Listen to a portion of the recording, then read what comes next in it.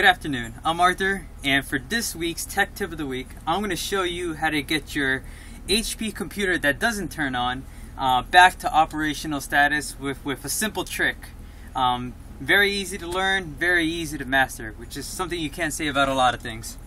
So for this computer, for example, this HP computer, it doesn't turn on for me. I go ahead, I hit the button, no lights are coming on. And this is because static has built up on the motherboard. So in order to get the computer to turn on, we need to go ahead and discharge the electricity that is remaining on the board. So in order to do this, we're going to go ahead and we're going to unplug the power cord from the computer.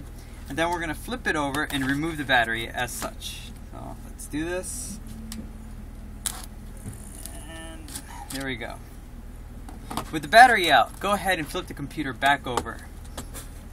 Open up the lid and hold down the power button for at least 30 seconds.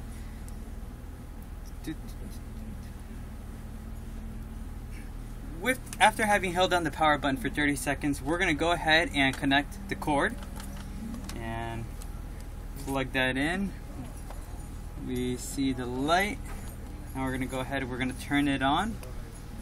Everything is coming back on, and now we can go ahead and put the battery back in while the computer's on. It's completely safe, and it's going to make sure that everything stays running just fine.